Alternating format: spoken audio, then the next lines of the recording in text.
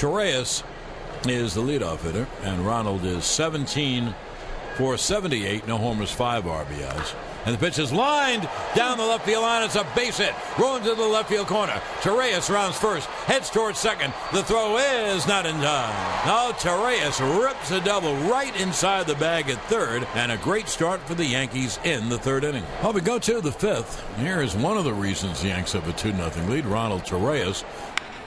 Torreyes is a long drive to deep right. It is high, not as far. It is gone. Torreyes is terrific. He homers, and the Yankees take a 3-0 lead. First major league home run, and he banged it into the bullpens in left center field on a big, fat, hanging curveball. And he's ahead on the count 2-1 with Hicks at second, 2 out. And the right-hander Morin deals. Swung on and line to center field. There's a base hit. Rounding third is Hicks. He'll score another base hit. An RBI for Torreyes. He is 3 for 3.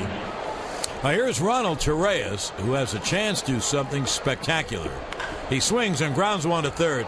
Nice stop by Petit. To his feet. Throws. Not in time.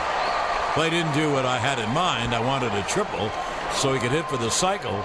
And they do give him a base hit, so he's 4 for 4. Amazing.